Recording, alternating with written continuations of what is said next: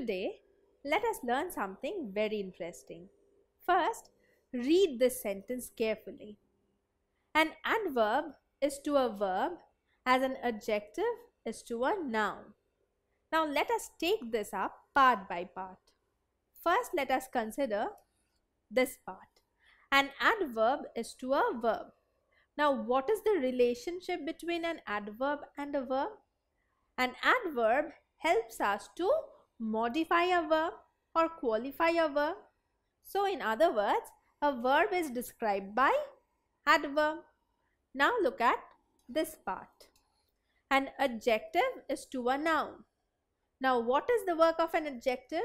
To describe or modify a noun. So, from these two sets of words, what do we understand? Just like an adverb describes a verb, similarly, an adjective describes a noun.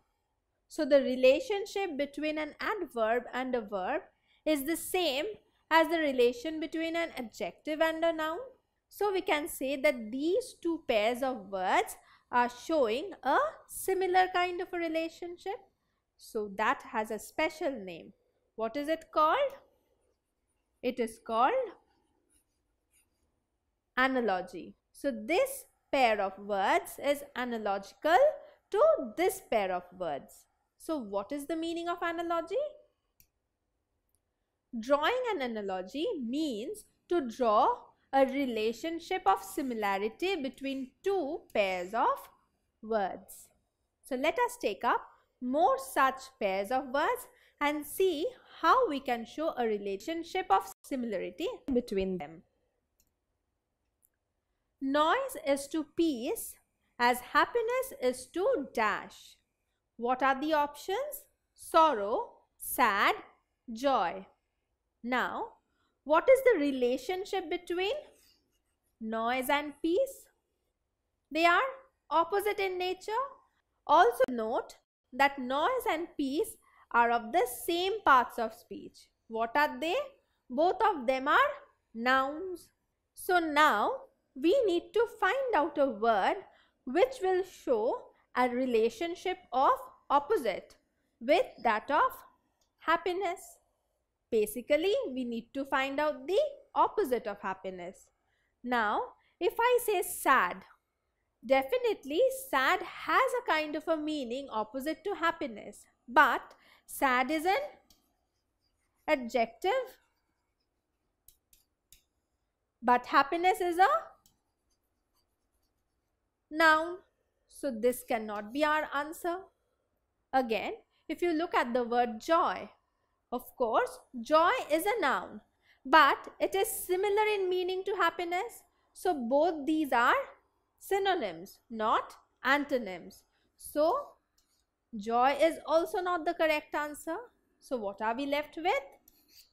Sorrow. Now, sorrow is also a noun and it has a meaning opposite to that of happiness. So, what are we going to write? We are going to write noise is to peace as happiness is to sorrow. So, this relationship is showing a perfect analogy. Hope is to despair as dash is to hatred. Now, at times, instead of writing in words, we can use symbols to denote the same thing. So, this colon sign means hope is to despair, and this sign is the sign of equivalence. And then again we have the colon to show a relationship of similarity. So, this is to. So, first let us understand what is the relationship between hope and despair. Now, again we see that hope and despair are opposite in meaning, and both these cases show that the parts of speech are nouns. Now we have hatred given and we have to fill up this part. Now hatred is also a noun. So the word in the blank has to be a noun and it has to be an opposite word of hatred. Now, disgust is not showing the opposite of hatred. So, this cannot be the answer. If you look at the word help, help is also not the opposite of hatred. So, our answer would be love. So, we will write love. So, hope is to despair as love is to hatred. So, now we have a complete analogical relationship. A poet is to dash as a playwright is to play. Now, what is the relationship between a playwright and a play? The person who writes a play is called a playwright. Similarly, we have to find out a word which shows a similar relationship with that of poet. So, what does a poet write? He does not write a book. He does not write a pen. What does he write? He writes poetry. So, the correct answer would be a poet is to poetry as a playwright is to play.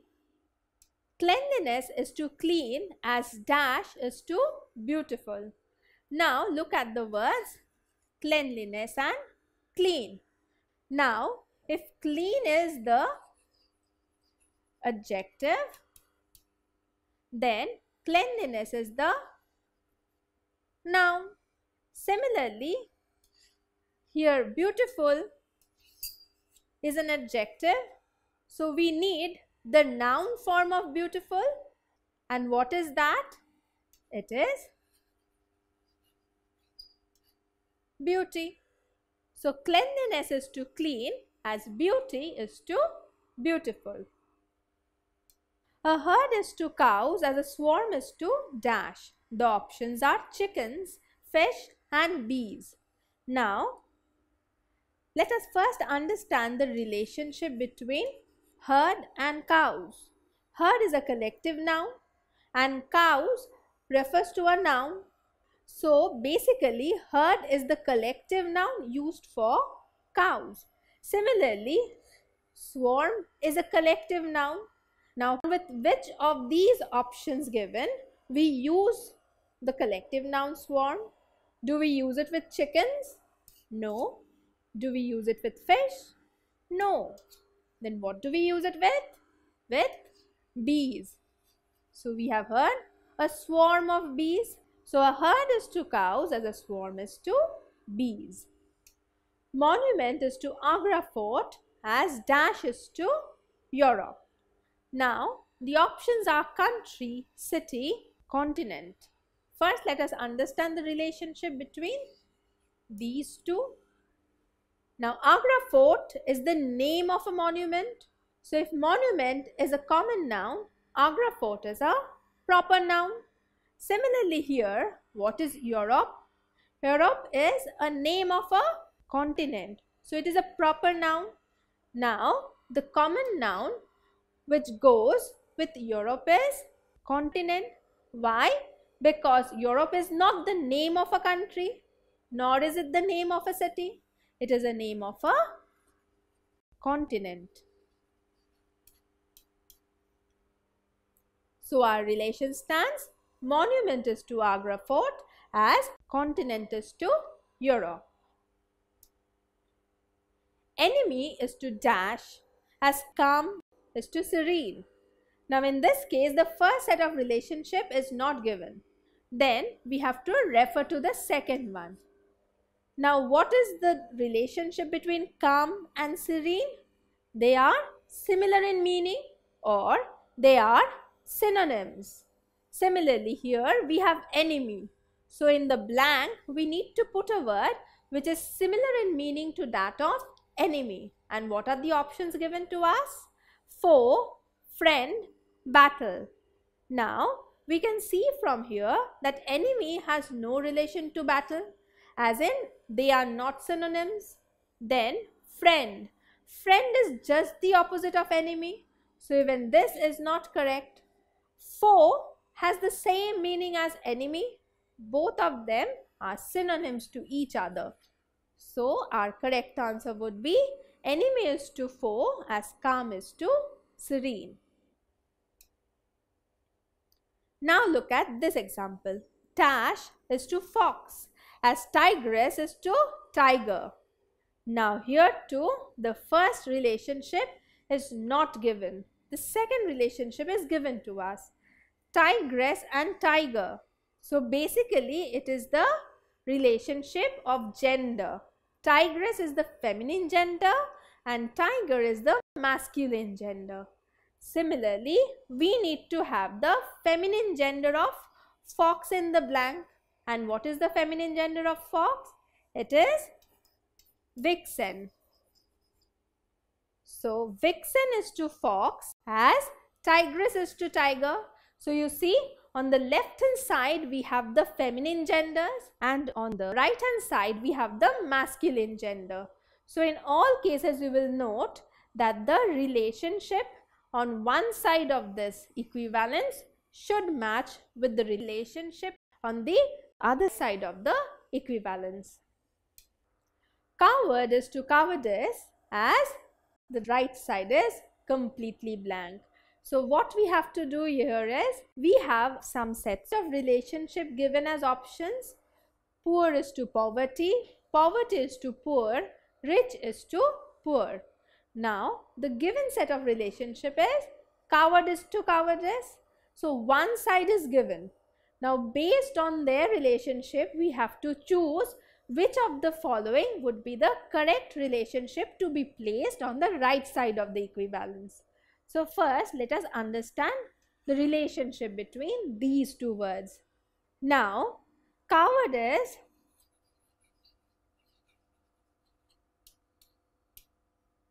an adjective and cowardice is a noun. So one is showing a noun, the other is showing the adjective. So basically it is the noun and the adjective of the same word. Now we also know that the adjective comes first followed by the noun. Now let us look at the options.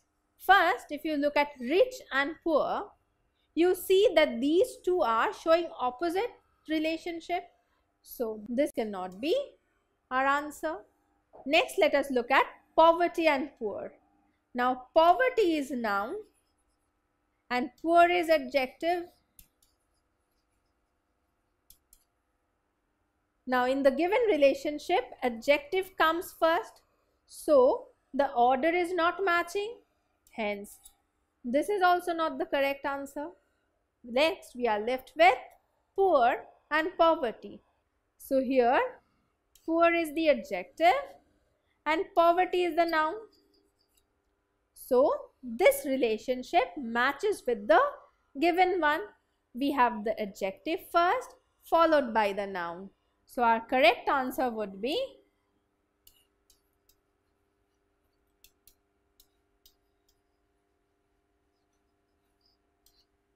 poor is to poverty. So cowardice to cowardice is the same as poor is to poverty. Now that we have done different kinds of analogical relationships, let us try to solve this exercise. Fill in the blank to form a correct analogy. Now here, a kitten is to a cat as a dash is to a deer. So what is our first part? A kitten is to a cat. Now the younger one of the cat is called a kitten. So in the second part, a dash is to a deer. What do we need to fill it up with? We have to fill it up with the younger one of a deer. What is it called? Now in the given options we have calf, fawn and lamb. Now we know that calf is not the younger one of a deer. So this is not the answer. Lamb is also not the name of the younger one of a deer. So even this is not our answer. Well, the correct answer would be fawn. So a fawn is the name given to the young one of a deer. So the relationship stands, a kitten is to a cat as a fawn is to a deer. So what did we learn today? We learned how to draw an analogy between two pairs of words. And how do we do that? For doing so, we need to find out a relationship of similarity between the two sets of words and match them properly. Don't forget to subscribe to our channel. You can also register for free at deltastep.com or download the DeltaStep app to get all learning resources as per ICSE, CBSE, IB, Cambridge or any other curriculum. Over 5,000 amazing lectures across maths, science, English and social science. Our unique interactive video technology keeps you engaged and our iDictionary feature allows you to quickly revise any concept. Master each topic at your own pace with our adaptive practice technology and 1 million plus questions. Get instant answers and detailed solutions. Be exam ready by taking unlimited mock tests. Performance analysis along with actionable feedback. Personal tutors to resolve your slightest of doubts. That's not all. You can also win amazing prizes like PlayStation, iPad, watches and many more along with certificates through our Earn As You Learn program. So at DeltaStep, learning is not just fun and easy, it is rewarding too. So register for free now.